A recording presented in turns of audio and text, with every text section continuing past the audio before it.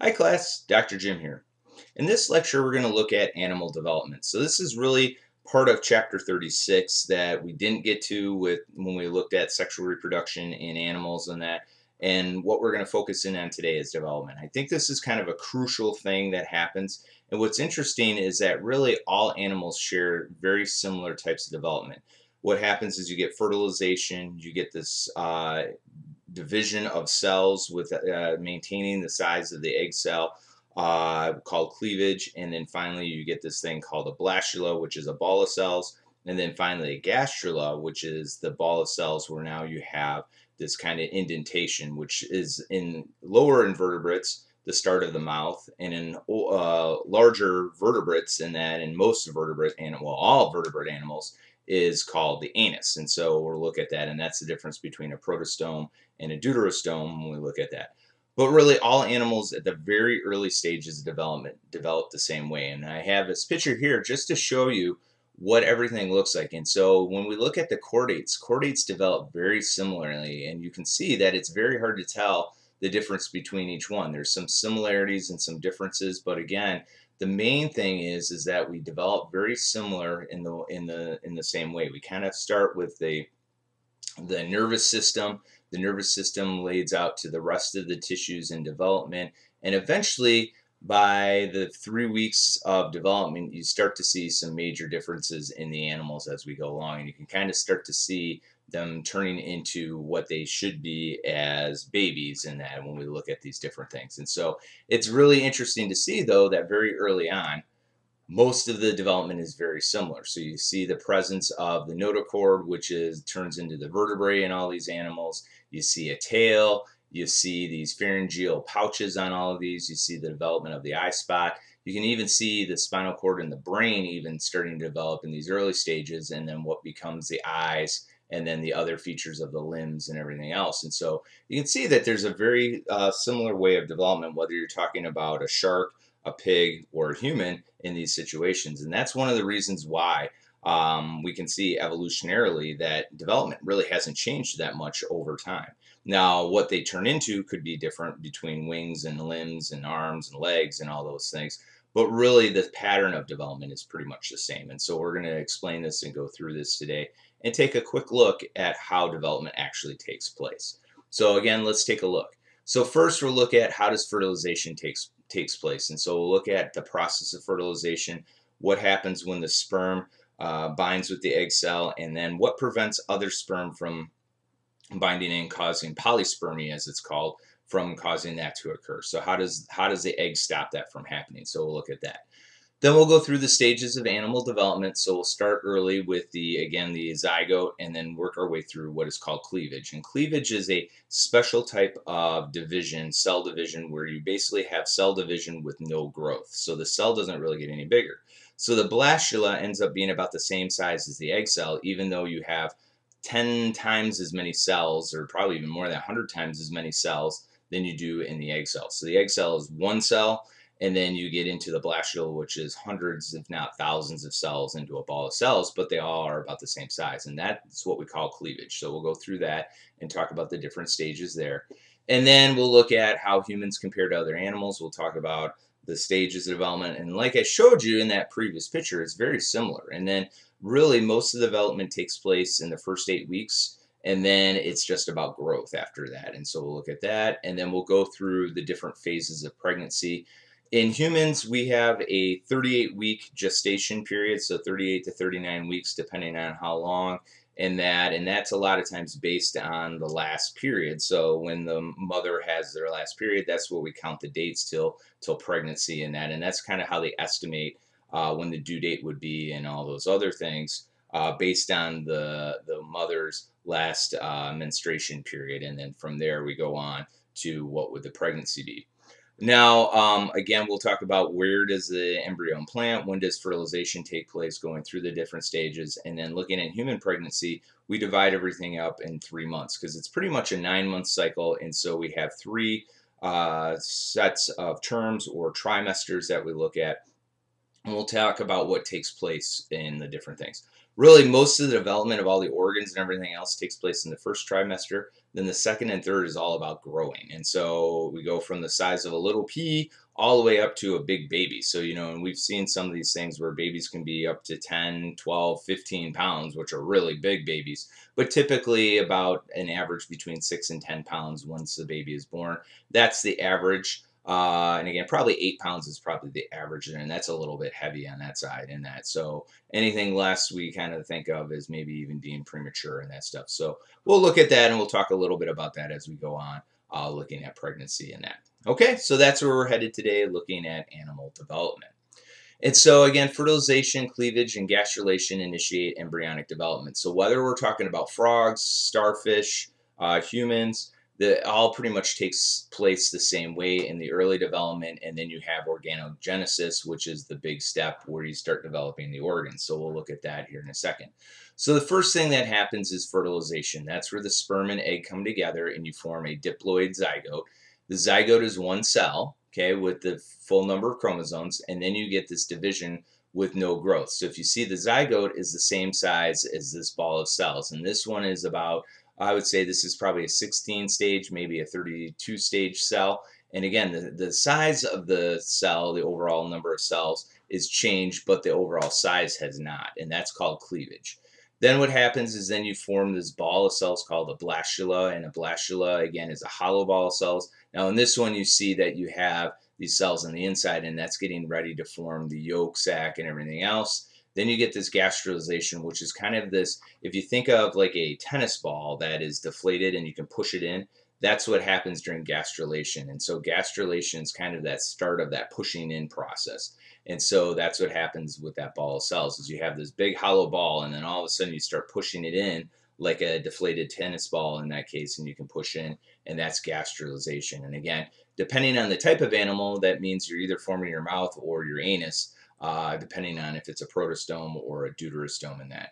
Then you get organogenesis, where you form the 3 layers of tissues, and we'll talk about the different layers and what they resolve into. And then finally you get into the larval stages, and then with the frog it goes through metamorphosis, where the larval stage loses its tail and then you become an adult frog. Now, not in all organisms do you have metamorphosis, obviously, in that, and so we'll kind of go to organogenesis, talk about pregnancy, and then leave it from there. And then, then we get into adults. And again, different animals have different stages once they're born and that, but we'll look at that as well. Okay, so that's what we're looking at today. So fertilization. So again, with fertilization, that's when the sperm actually penetrates the egg. And what happens in this process is that then you have, again, the release of the genetics, or the sperm head, which gets into the egg cell right here. You can see that there's the polar body still attached to the egg cell, and that gets ejected once you have fertilization. So this polar body gets reabsorbed and ejected out, and then the sperm head itself goes in and then meets up with the chromosomes of the egg cell. Okay. Once this happens, once this penetration happens, and I'll show you in the next couple of slides, basically there's a essentially a signal that says, okay, no more sperm are allowed in, and this jelly ring around it, so these cells that are around this, the zona pellucida, actually hardens up and prevents sperm from attaching, and it releases any other sperm that's attached to the egg that hasn't penetrated the egg yet. And so what that does is it essentially avoids polyspermy from actually happening. So we'll go through the steps here in a few minutes, more specifically, but what happens is, again, the sperm has this head that has these enzymes that allow it to work its way through the spaces in the zona pellucida and the cumulus cells. Once it gets through, it actually binds to the egg, and then you have fusion of the sperm head with the egg cell. And so once that happens, there's a signal that's sent out, and it causes that jelly layer to harden, and you lose the receptors, and so no other sperm can bind, and so that avoids the polyspermy. And we'll show you this here in just a second as we go through. So this is the moment where the sperm comes in. Okay, so the sperm head, this is the chromosomes right here in the sperm head, okay, or in that part. You have the jelly coat around the eggs, and you have these receptors that allow for the sperm to bind.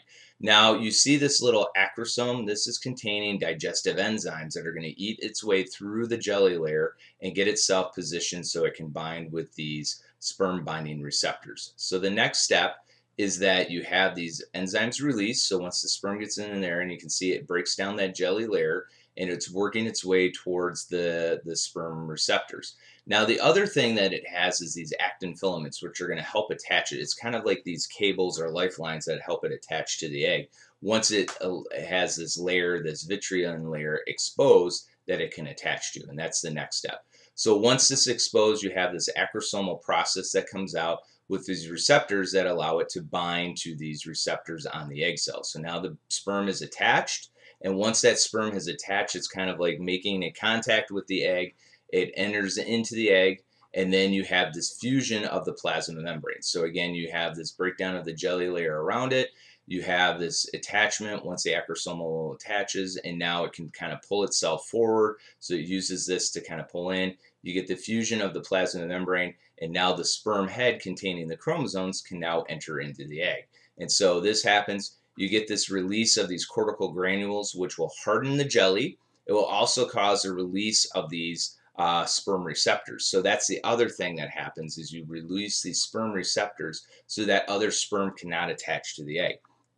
So not only do you harden this jelly so that the sperm can't get in, but it also basically releases these receptors so that the sperm, if they even made it through this layer, cannot attach to the egg. And so you lose these sperm receptors. And so these acrosomal processes cannot attach to the egg itself. So once this gets in and you have this plasma fusion, no longer can this happen. And you can see that you gain this, what is called the perivitelline space, which basically occurs from the attachment. And this, again, when we look at this, the vitreous layer gets pushed away from the egg. And so this is all this process to prevent polysperm from happening.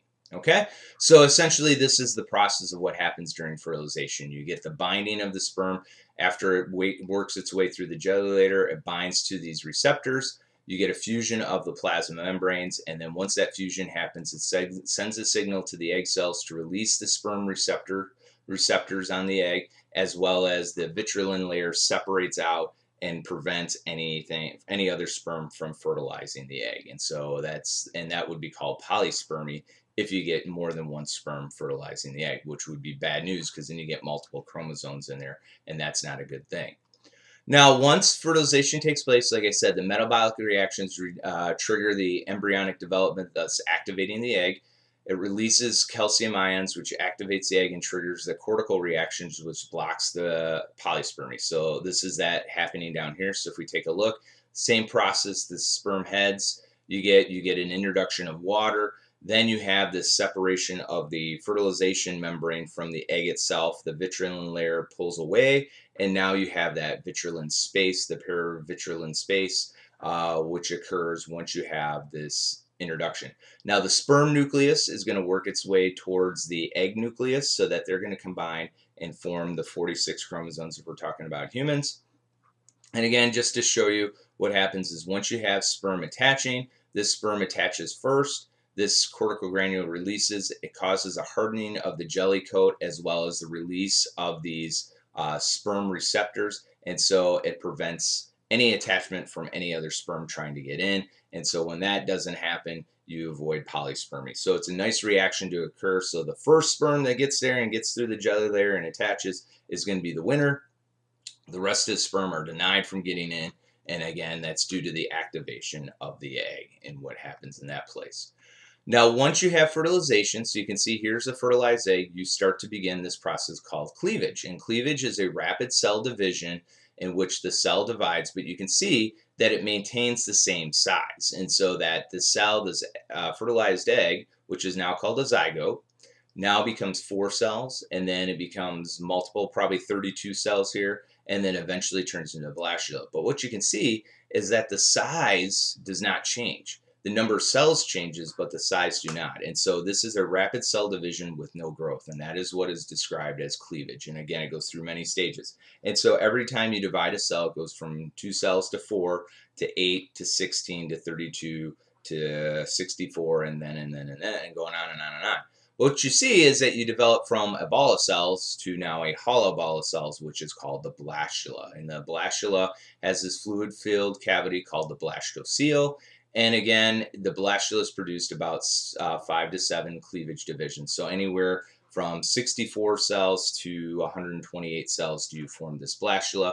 And again, what you're looking at is it's not just a ring of cells, but it's a whole ball of cells. So what you're kind of doing is looking through these cells and you're looking into the inside. So think of this as a big ball of cells, not just kind of a ring of cells that's going on there. Because what you're doing is seeing inside of these cells itself. Okay, and then after cleavage, the rate of cell division slows, and now what you're starting to get is this morphogenesis. So you have this, again, blastula. You start to see this development of different types of tissues. So the top part is going to be what is known as the ectoderm. That's going to form the nervous system. You have these inner cells, which are the red cells here, again, are labeled red. And those are the mesoderm. Those are going to develop into a lot of the intermediate tissues in that inside. And then what you have is the vegetal pole, which is going to be the yolky cells or the endoderm. And this turns into basically the digestive cavity. So then what you see is during blastula, the first thing that happens is you start to see this pushing in what is called the blastopore. So this is where the cells start to invaginate in and it starts to work its way in.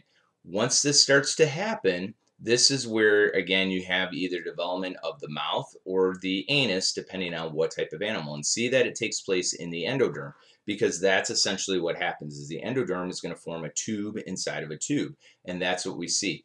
And so then after you have this early invagination, you start to build a little bit more of a push. And so again, you have this push in here. This is the digestive tube here coming in. This is now called the organogenesis because again, it's forming the digestive cavity. And then you see this push where the organogenesis enters into the space. It gets bigger, and then the blastocele is getting kind of pushed out. And so you see kind of how it's rotating around. And so now you have the three layers. You have the ectoderm on the outside, you have the mesoderm, and then the endoderm. This is forming the digestive cavity, and eventually these will all form together. And so in a vertebrate, this is forming the anus, and eventually once this comes all the way through, you'll form the mouth, and then you'll have this interaction taking place. Okay, so that's what's going on here. And so once it starts this pushing, we now call this a gastrula. So again, it pushes in and you form a gastrula, what's happening here in this position. Okay, so just kind of showing you again from what's happening. So the vegetal pole flattens, so that's how you know the difference. So you have the animal pole and the vegetal pole. This is what's going to basically feed the cells during the development. And then you have that blastopore. The blastopore pushes in. This is going to be, again, depending on the animal, either the mouth or the anus, and you can see it pushing in. You can see the mesoderm cells on the inside here. Eventually, these will form the endoderm, where again, the organogenesis, which is this part, what is called, again, is forming the gastro cavity in this case. And then you have this development. Now, the blastopore here is going to form the anus, and then eventually it will form the mouth once the opening is ready to form. But again, now you form your three layers. And then once this organogenesis meets the ectoderm up here, this is where the mouth is going to form. And so this is in starfish development. And so again, starfish are deuterostomes, so they form the anus first and the mouth second. And so all vertebrate animals do the same thing, where the anus is formed first and then the mouth is second.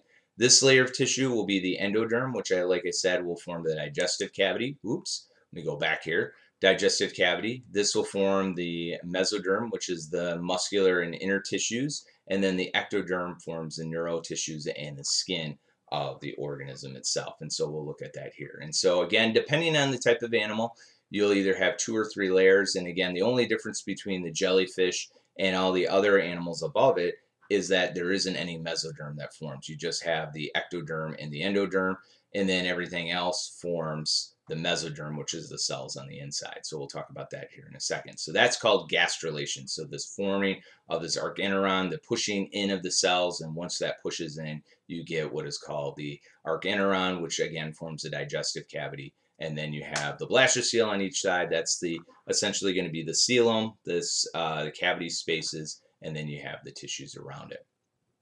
Now, like I mentioned before, those cell layers produced by gastrulation is called the germ layers. And then those germ layers form into the different layers. We're going to talk about what these things do.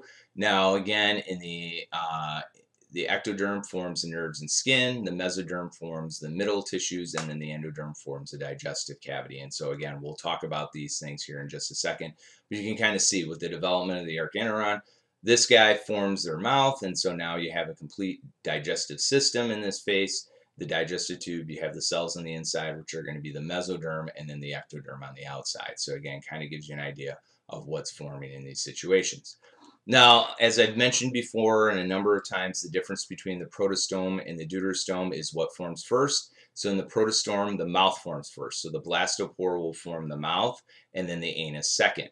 So this is why with the protostome, sometimes you don't have a complete digestive system, because sometimes the anus doesn't get formed, especially in those things like the planaria or the jellyfish. They don't have an anus because they have an incomplete, because the mouth forms first, and this organogenesis never reaches the other side.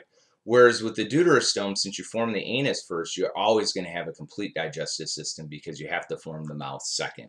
And so that's one of the advantages of forming the mouth second, is that you're always going to guarantee yourself having two openings to your digestive system.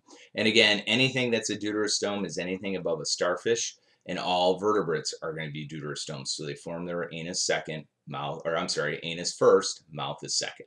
Okay, and again, it's the same thing. The organogenesis pushes its way through, and then you form the mouth, and then you can see the different layers of the tissues. Now, what forms during that point? So once we get the gastrulation done, we now go through this process called organogenesis, which is essentially the development of the organs, and that forms from the different layers of tissue that come out of that development.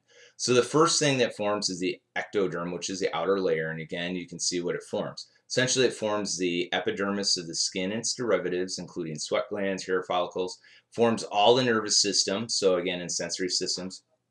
So spinal cord, nerves, brain, all that other good stuff comes from there. Forms the pituitary gland, the adrenal medulla, again, the jaws and the teeth, and then the germ cells that form all those different layers. So the neurons and all those other good things that are there.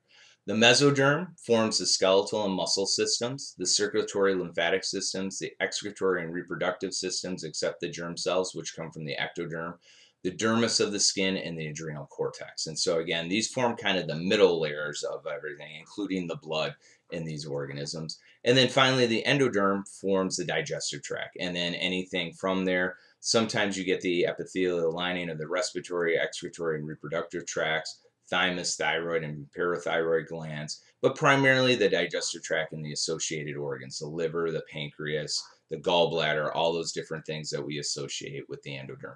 So ectoderm, skin and nerves; mesoderm, muscles and bone; and endoderm is going to be the nervous system, or I'm not nervous system, digestive system. Okay, and so that's what you can come from there. Germ cells, and I've just thought of this now, germ cells are the reproductive cells. So that's going to be the sperm or egg, depending on the genetics, the X and Y, and again, male versus female in these situations. Now, in humans, again, conception and fertilization takes place. So what happens is during the time of ovulation, the egg is released. Fertilization actually takes place inside the fallopian tube. And so this fertilization takes place out here. The zygote will then move its way down, and then you have the start of cleavage. So as it's working, there's little cilia in the fallopian tube that are helping push the egg down. Now, sometimes the egg can actually get implanted in the fallopian tube, and that's what we call a tubal pregnancy, where if this guy doesn't make it all the way out, and it actually implants itself inside the fallopian tube. And again, that pregnancy probably will not have a chance to survive, because what happens is obviously it will get too large for this tube, and it could damage, again, the tube, as well as cause problems with the mother having where the tube will maybe break and cause some serious problems in that situation. And so typically what they'll have to do is remove the egg from the tube, and unfortunately the pregnancy will not resolve. What should normally happen is once you have cleavage, and so you go from the zygote to the two-cell stage and you work your way down, is that blastula will make it into the uterus. So this is about day 3, and then you get implantation, which is about day 5 to day 6. And when you have that implantation in the uterus, into the endometrium, you get this implantation of the blastula going into almost gastrulation. And so that's where you have that. And so again, once that occurs, you now have the rapid development of the embryo. So really, just to kind of give you an idea of the development, once you have fertilization, that is called the zygote. As soon as you start cleavage, you could call it cleavage in the process, but now this becomes an embryo. So once that division of the egg cell happens, it no longer is a zygote, it's now called an embryo. And that organism or embryo is called an embryo until about 8 weeks. And then we call that a fetus for the rest of the development. And we'll look at that here in a few minutes. But essentially, this is what happens. The early stages work its way down the fallopian tube, and then you get implantation at, like I said, about day 5 or day 6, when it's now in the blastula gastrula stage here. Okay, now again, gestation in humans is about 38 weeks, and then it varies among the different mammals, anywhere from 21 days in rodents to more than 600 days in elephants. So I guess we might as well be glad that we're not elephants in that, and how long we carry pregnancy. Now, in human gestation, it is divided into 3 trimesters, about 3 months each, and you can kind of see how large the organism, or I should say, the fetus will get during that time. And so again, 3 months, it's very little growth that goes on in this case, but the remaining months, you see a very large growth in how large the fetus actually gets. And so by month 9, the baby is very large and actually pushing up the organs on mom. So she's ready to get rid of this child, because it is very heavy on the organs, and then especially pushing on these things. And so again, the other thing that the fetus does is it kind of pushes on the bladder. And so it does force mom to have to pee a lot, because again, the baby's sitting on the bladder. And so just having that urge of always having to pee, and that stuff is just due to the size of the baby. So again, pregnancy is a wonderful thing, and that stuff, not telling people that it don't get pregnant, but again, it does impact the mom in a way. But we as humans, we're designed to handle this. And so that's one of the things, just showing you what happens in these situations of what goes on. Now, during the first trimester, again, the embryo secretes hormones that signal the presence and to regulate the reproductive system. And the big one is this human chorionic gonadotropin, or HCG. This is what we monitor to make sure that the pregnancy is moving along very well. During the time of development, this HCG number should increase every couple of days, and so it should double. And so this is what the doctor's tracking to make sure that the pregnancy is following by normal. So every week, I believe it's supposed to double so many numbers. And again, I don't remember what the exact doubling time is, but that's what they look for. So they look for a healthy pregnancy. They measure the HCG rates in the blood to make sure that pregnancy is occurring normally and that everything is happening. What you can see is that it starts off very slowly. Okay, so you get this development. Actually, it's very fast. And so it starts off kind of looking like a very kind of alien looking structure within 5 to 7 weeks. So you go from week 5, that looks just like a long tube, or kind of like a fish, into what looks like kind of this alien baby, to what almost looks like a normal baby about week 9. And so really, all the development of the organs and all the other parts of the baby take place within the first 8 weeks. And so you can see the earlobe develops, the eyes develop, and then finally the basic facial features are in place by week 13. And so again, what happens after about the first 12 weeks of pregnancy is just growth. And so all the things are formed. You can see all the limbs are formed, all the legs are formed, all the eyes, the nose, the ears, the mouth are all formed. In this situation, what happens after this stage is development into the regular baby and getting to the normal size. And so that's what happens during that time. Now, sometimes what happens is you actually get the development of twins. And so this can happen either where you have one egg and one sperm. And what happens is that again, the embryo will divide early to form 2 embryos. And so that would be the case of identical twins. And so they share the same DNA. Everything is alike, and again, the children will look exactly alike because they're identical, because they have the same genetic makeup. So identical twins are always going to be the same sex. They're always going to look very similar, and they're going to share the same DNA. And so that's very, very common. And so with that, when you have this, and so again, one egg, one sperm, and you get this early separation. Now, sometimes women will ovulate twice during their ovulation cycle. So they'll release 2 eggs. And if that happens, this is when you get fraternal twins. And fraternal twins, you can have separate sexes because it's 2 different genetic makeups. And so these guys, even though they're twins, may not look alike because, again, they have 2 sets of genetic variances that take place. So you can have boy and girl. You can have, again, same sex if that's the case. Or, again, you can have very different looking kids and those things and still be twins. And so that is the idea of these types of things. Now, sometimes what will happen is that if genetic abnormalities or chromosomal abnormalities will happen, sometimes what will take place is a spontaneous abortion. And so this is a lot of times that happens within the first 12 weeks. And so that's one of the reasons why that doctors will say do not announce that you're pregnant before 12 weeks, because a lot of times you have genetic issues that during this course of development that things don't end up right, and then the mother will lose the baby right away. And so a lot of times mom doesn't even know she's pregnant at the time, especially if she has a very irregular cycle. And so this is how sometimes we don't even know that we were pregnant, and those things happen. And so again, that can happen very often, and that can be due to the genetic abnormalities.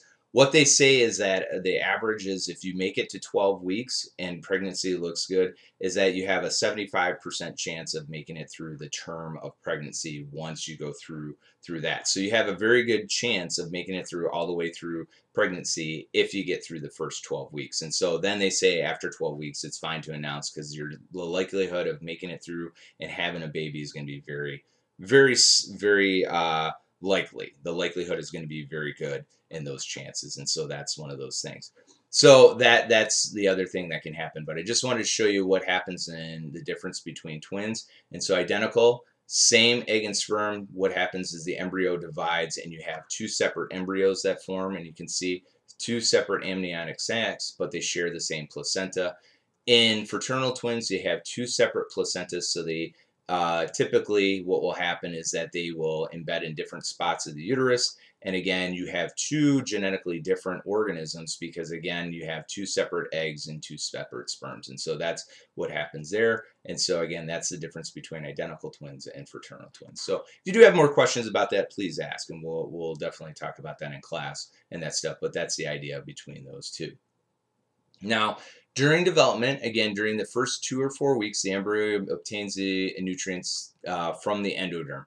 Once it gets in there and the trophoblast takes place, it mingles with the endometrium and eventually forms the placenta. So you can see the blastocyst kind of feeds itself.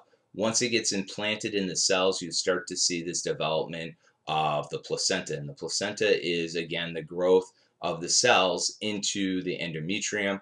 Once you get into this endometrium, it starts to share, and you can kind of see this invagination of the placenta. And again, the more foldings allows for more exchange of oxygen and food. And so this placenta becomes very enriched with blood and nutrients for the baby to grow and develop. And obviously, as the baby gets larger and more oxygen is required, you see a very large exchange of gases as well as for nutrients as well. And so again, what this allows for the embryo to do is, again, supply nutrients, immune protection, so antibodies can come across, and metabolic waste disposal from the baby itself. Okay, so everything is done there. But the biggest thing is gas exchange, nutrient exchange, and then waste exchange between mom and baby. And that is through the placenta that takes place. And you can see early on, it's all by the egg. And then eventually what you have is development of this placenta, and you get this invagination, and again, this sprawling growth of the placenta, so you get more surface area and more division to exchange those nutrients.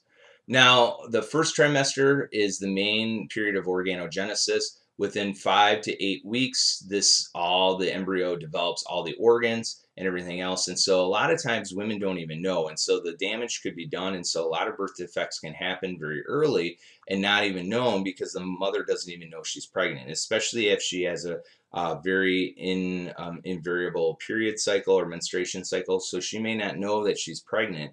And if she was drinking or smoking or doing drugs at that time, it can have a serious effect on the development. And so once about 12 weeks happens, that first trimester happens, really everything is developed and now the fetus is just growing. So really you can see by 14 weeks, which is pretty much the end of that first trimester, you now have the fully functioning baby, you have all the organs developed, and now it's just a period of growth. So after really that first trimester, everything that goes on is growth within inside that fetus. And so like I said, you go from an embryo to a fetus after 8 weeks, because again, all the major structures are there, all the organs are there, and now it's just about the time of growth and getting bigger for the baby itself. Again, during the second trimester, the fetus grows and is very active. The mother may feel some of the movements, and again, that's when you start to feel the baby kicking and moving around, especially about after the week 18, because the baby starts to move inside the placenta. You can see the development of the umbilical cord, and again, you start to see hair growing, development of fat on the baby, and then the baby's eyes open within the first 20 weeks of growth. And so again, and then baby can kind of sense what's going on around them, and then realizes hands and other things at the time. And you may actually, after about 20 weeks, see the baby sucking its thumb and doing some other things inside the amniotic fluid. Okay, and then finally, as the fetus grows in the third trimester, again, it's just about getting bigger until about week 36 to week 40. The only thing I'll mention here about this is that about week 36 is when the lungs start to really develop and get large. And so that's because the lungs aren't necessary at that time. And so the lungs are not really formed. So the big thing that we talk about is, especially if the baby comes early premature before the 32nd week, it becomes an issue with breathing because the lungs aren't fully formed. And so really that's the problem, and that's the biggest issue, is that baby can't breathe very well on its own. And that's one of the reasons why, if it's a premature baby, it has risk of having breathing issues because the lungs aren't fully developed at that time. So really the only thing that doesn't develop within that first 8 weeks is the lungs. Now you do have very small lungs, and again, you may be able to breathe at that time, but it's not fully functional until you get to about week 36, once the surfactants and that open up the lungs and get them ready to go. And then by the time the baby is born, the lungs are fully functional and ready to go on that. And so like I said, anything before week 32, you really run the risk of, again, premature with the preemies and that stuff, is breathing issues because the lungs aren't fully formed at that time. Okay, so then the last thing is with the human development is, again, childbirth. And that goes along with labor, which is a series of strong rhythmic contractions that push the fetus out of the body. And again, there's regulators, prostaglandins, and hormones that induce and further contractions of the uterus.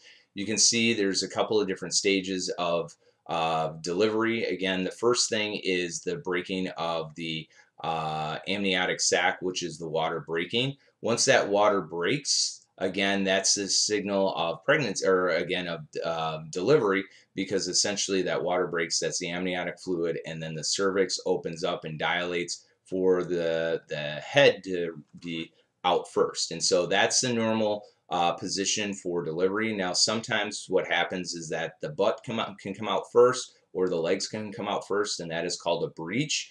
And so again, you have to be very careful because the baby can get stuck. And so if that happens, they may have to do an emergency C-section in that case, because the baby can't get out the right way. And so you don't want to get the baby stuck. And again, especially with breathing and all those other things, especially if the placenta becomes unattached at this point, because that can be another issue as well, because then baby can't exchange the nutrients. And so that's the other thing that we look at. So essentially what happens is that the first stage is the active phase, where you have the water breaking and, again, dilation of the cervix, and again the head reaching the point of the cervix. Now, stage 2 is when the head does make it out of the vagina and you have the crowning, and then delivery of the baby. And then finally, stage 3 is when the placenta is actually delivered. So the placenta will remove itself from the uterus, and the remaining tissue will come out of that part. So again, stage 1 is kind of the pre-delivery, stage 2 is delivery of the baby, and then stage 3 is delivery of the placenta, which is the second part of delivery after the baby is born. And so again, happens pretty quickly in that, but it's just where the placenta detaches from the uterus, and then it's delivered through, again, the cervix and the vagina after delivery of the baby. Okay, so that's what happens there. Now, the last thing I'll mention is lactation. So again, during human development, hormones will trigger the mammary glands to start producing milk. And again, the secretion of the oxytocin, along with the other hormone, which I can't remember at this time, essentially causes the milk to be formed. Now, this is a positive feedback loop because once baby starts to suckle, that will also send release of the oxytocin. So that is a primary or a positive feedback where, again, the stimulation of the nerves will cause the response in the hypothalamus to release oxytocin, which will cause the release of prolactin. That's what I was looking for. And this all stimulates the release of milk from the mammary glands, and so the prolactin stimulates additional milk production, and again allows for breastfeeding to take place. Now, sometimes women will not have enough milk to produce in that, and so the baby may have to go on formula right away. Or sometimes that they will even recommend is that they use kind of a milk from a surrogate. So again, a lot of times some women overproduce milk, and so or if they stop breastfeeding at that time, what will happen is they produce enough breast milk that they can store it for mothers that don't produce enough. And so you can kind of use that because they do say breast milk is the best in the sense that one, it provides essential nutrients, but it also provides protection for the immune system. So when we talked about the immune system, one of the benefits of breastfeeding is the passive immunity of the antibodies that mom produces to the baby. And so that's one of the other things that breast milk does that formula doesn't give all the time. And so that's one of the reasons why they do say breast milk is best in these situations. Okay, so again, positive feedback. And then when mom stops breastfeeding, that signal goes away. And so the production of the mammary glands will stop and then again revert back to normal stages. Okay, and so that is getting to the end of our discussion about delivery, the discussion about development and the pregnancy in a human and those types of things. So again, we talked about the development of the egg into the mature embryo, which requires the fertilization. We talked about the stages of fertilization, the sperm entering in, using the enzymes to work its way through the jelly layer, binding to the egg, through the actin acrosome binding to the receptors. Once you have the plasma membranes fuse and the release of the nucleus into the egg cell, you then cause the vitreolin layer to separate off and then the jelly layer to harden to prevent polyspermy. So that was what's going on with fertilization. Again, the two combine. The pronucleus of the egg and the pronucleus of the sperm combine to form the nucleus, and then you have fertilization, which forms the zygote. Once you have the zygote form, you then go in through rapid division without growth. That is called cleavage. And again, you go through the multiple stages of cleavage from the 2-cell to 4 to 8 to 16 to 32 and so on and so forth. You develop into a blastula, which is a hollow ball of cells, and then finally into a gastrula, which is that pushing in of the cells, which forms the archeneuron, which ends up being the digestive cavity. And so again, in protostomes, that forms the mouth. In deuterostomes, that forms the anus, and eventually you form the other end, which forms the mouth, which is the deuterostome, or the mouth again, which forms in the deuterostomes. Once you have gastrulation, then you have organogenesis, which forms the 3 germ layers, which is the ectoderm, the mesoderm, and the endoderm. The ectoderm is the nerves and the skin. The mesoderm is the muscles and the blood and the bones, and the endoderm is the digestive system and the associated organs. Once you have all those things into those tissues, you start to do what is major organogenesis, developing all the organs. Like I said, all the major organs develop within 8 weeks of pregnancies in humans. When that happens, a lot of times mothers don't even know they're pregnant at that time. So again, that's where you can have some issues. We talked about what happens, the difference between fraternal and paternal and identical, or fraternal or identical twins. Fraternal is when you have 2 eggs that, or 2 embryos in that case, that have been fertilized that implant, and then identical is where the embryo splits early on in cell division into 2 separate embryos and forms identical twins. And again, the difference is same genetics with identical twins, whereas with fraternal twins, you have 2 different embryos with 2 different types of genetics going on in those situations. After 8 weeks, we then call the embryo fetus. That fetus then, most of the organs, like I said, are formed, goes through large stages of growth. So really the last last 24 to 26 weeks of pregnancy are all about growth of the baby. All the organs are formed, and then you go through the stages of delivery, water breaks, and then you go through the process delivery where the baby is delivered, the placenta is delivered, and then you have, like we talked about, lactation at the very end due to the hormone stimulation of the mammary glands. And so with that, we talked a little bit about the delivery. We've gone through the process of development and all that other good stuff. If you do have any questions, please let me know.